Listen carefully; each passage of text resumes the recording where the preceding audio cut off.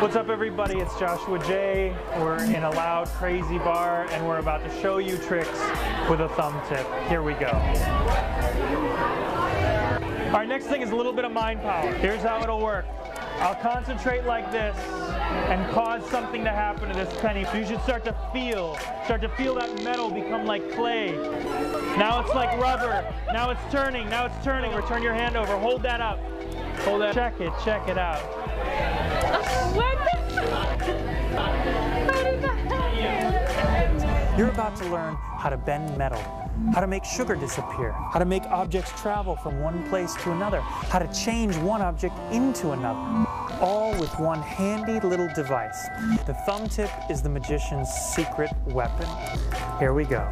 From here to there. Oh my God. You looked, you checked it was empty, you put the napkin on top, I didn't touch it, lift it up high, pour.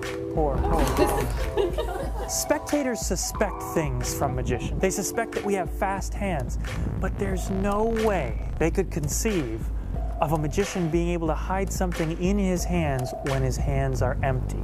It's because we're operating with knowledge they don't have. A thumb tip is a secret pocket that's in plain sight and yet is invisible. And because they don't have that knowledge, we're going to be able to fool them at a higher level than with any of those other techniques.